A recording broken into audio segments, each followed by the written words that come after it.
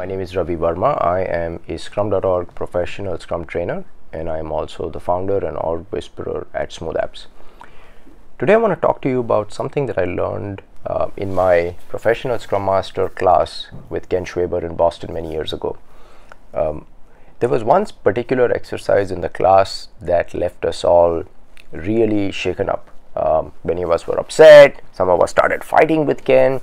Those of you who have attended a Scrum.org class, especially the PSM1 class, probably know what I'm talking about, which exercise I'm talking about.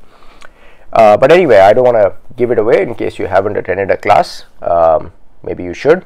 But the challenge that Ken gave to all of us was related to ethics. One of the things that Ken wanted us to noodle on, to reflect on, was a question about how we practice ethics or apply ethics and ethical behavior in the software industry. And one of the questions he asked us to reflect upon was, have we become so desensitized to unethical behavior in the software industry that we regularly engage in this kind of behavior, or we enable it, condone it, ignore it, behavior that we would never ever tolerate as customers in other avenues, in other industries. And the reason that Ken felt that this question was important for us to consider as software professionals was that today's software has permeated every part of our life. We have software which is controlling our cars, software controlling planes, software controlling our smartphones, which has which have access to our financial information, our photographs, all our communication. We have software which might be controlling our home. And despite our best intentions, if we don't apply the highest standards to our behavior, to the quality of our code, to ethics, it's possible that we will allow bad quality software to go into our communities, which can cause unintended consequences, which could create irreversible loss of life, right? So we have to be, the stakes are high, we have to be really careful. When it comes to ethics and professionalism, there might be two dimensions. One is malicious intent. So you think about the software in Volkswagen cars, which was maliciously intended to defraud the public, defraud the whole planet, into thinking that the Volkswagen cars were not emitting, spewing out emissions that would hurt the planet, right? Think about Wells Fargo. Software was injected which stole money from innocent customers. So one dimension of unethical behavior in the software industry could be engineers intentionally either engaging in the release of software that harms communities and stakeholders, or becoming passive bystanders and looking the other way. The second dimension of unethical behavior in software could be taking shortcuts with quality. Maybe you do not have kind of intent or malice in your mind as an engineer. You're not doing it to harm someone, but you are enabling the release of software which is not fully tested. And who knows if that software is being used for a self-driving car, it's being used to manage an airplane. Under pressure, you release something which you know is not ready for prime time. Even though it was not your intention to harm people, it's possible that that decision could cause irreversible loss of life, right? So whether you're talking about kind of the intent, malicious intent, or you don't have a malicious intent, but you're just cutting corners because you want to protect your job, you want to meet a deadline, both are examples of unethical behavior in the software industry, which could have severe consequences to our customers and communities and stakeholders. And we want to be cautious about those, right? So what do? Chances are some of you who are still watching might be like, yeah, blah, blah, blah.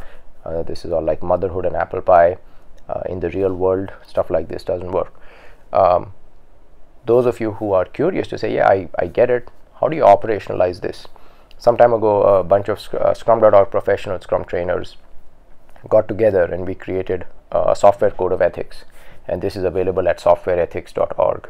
As we started talking about how do you operationalize ethical behavior in software delivery, we started thinking about what are the concerns, typical concerns we need to manage. And the first concern was value. Software, we exist as software engineers on agile teams or on software delivery teams for one and only one purpose. We want to deliver value to our customers. So one of the first lines in the code of ethics is, I will understand and communicate the value of the work delivered. So Ken Schwaber challenged us not to be like dumb order takers, but trusted advisors. So if you're on a software delivery team, someone has asked you to do something, before you go and start becoming a dumb order taker, ask, hey, help me understand what value this may provide to our customers, our communities, our stakeholders. The second is quality, uncompromising attention to quality. I will define and uphold a clear and transparent standard of quality, and I will not compromise on that standard, right? So realize that when you compromise on quality, even though you do not have a malicious intent, you recognize that software has permeated all aspects of our life, and either it could be hacked or the software could have an unintended behavior which you did not catch in your testing, and you don't want to expose your customers and communities to that kind of risk because they didn't sign up for it. The second is kind of being a passive minority, right? So you know that there's some piece of vital information that reveals risk, that reveals unprofessional conduct, but you withhold that information, and therefore you absolve yourself. By doing so, you absolve yourself of any guilt and responsibility to say, well, I didn't do it, I knew something was going on, but I didn't participate. So the next line of the code of ethics is, I will not withhold any information that might harm my team, our stakeholders, or users, or the public community. The next one is about certainty. Sometimes under pressure, when executives or powerful people who have the ability to fire us or ding our rating, performance appraisal rating, we create implications, or we imply that there is certainty. Oh yeah, this project is going to get delivered on this date, 100% guarantee. Yeah, we're going to be team players, nights, weekends, what have you. We'll make sure we meet the deadline. You know in your heart, you know what, not sure this is going to happen. You have all these uncertainties in your mind, the risks in your mind, but you're hoping that somewhere along the way, before other people realize, before it becomes obvious, either managers or executives will find another bright shiny object to go chase, or someone else will screw up, and then you won't get caught, your team won't get caught, right? So the next line in the software ethics kind of code of ethics is, I will not imply certainty where it doesn't exist. So there's a lot of uncertainty in our line of work. Let's be transparent and say, look, I can't guarantee this, and here are the risks, and we can either choose to manage the risks, live with the risks, or we course correct. But what is not okay is to be silent about the risks and pretend the risks do not exist. Next challenge is hoarding information from an ethical behavior. Sometimes people hoard information because it's job security, or when everything goes to hell, you come in like a knight in shining armor and you rescue everyone, right? So part of being an ethical software engineer is to selflessly share your knowledge with others in service of value for stakeholders and community, right? So that's the next line. I will selflessly share my knowledge with others. Another challenge from an ethics perspective is becoming stagnant. So the industry is changing, the art and craft of software engineering is changing, and if I have outdated knowledge from the Stone Ages, it's possible that even though I may want to behave in an ethical way, I may not know how to unless I update myself. I keep learning the new techniques, because those new techniques, principles, values, practices could open up new ways for me to stay true to value, stay true to quality, and then stay true to the investors, the market, the community, my team members, right? So continuous self-improvement is part of being an ethical software engineer. One of the things that I feel is important, I think it was suggested by Ty Crockett, one of our professional Scrum trainers, is to say, I will do the best I can. So there's a lot of ambiguity. This is not a legal artifact. Ultimately, you got to look in the mirror and ask yourself, did I do the best that I possibly could have to stay true to my profession, to my ethics, to my core values, and the values of our profession? So that is part of being an ethical software engineer, being able to look in the mirror and to say, I did the best I could. And one of the last elements is accountability. So sometimes we may raise ourselves to behave at a higher level.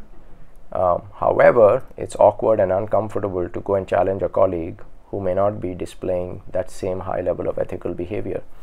And so again, we sometimes, introverted software engineers like myself, we give ourselves an out to say, well, I did the best I could, but so and so didn't, but that's on them, it's not on me. So we want to shut that back door. So we want to say, I will challenge anyone that does not demonstrate the professional standards herein. So you don't get a pass if you follow these standards and you observe someone else is not, and then you give them a pass. You don't hold them accountable. And finally, last but not the least, I will uphold this code of ethics for myself and others so we collectively improve the software profession. When you think of software engineering, it's a beautiful profession.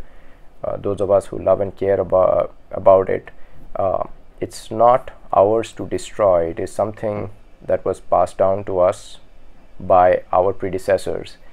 And ethical software engineering also means that we leave this profession better than we found it for the next generation of software engineers. So this is bigger than you or me. This is bigger than a project, bigger than a company.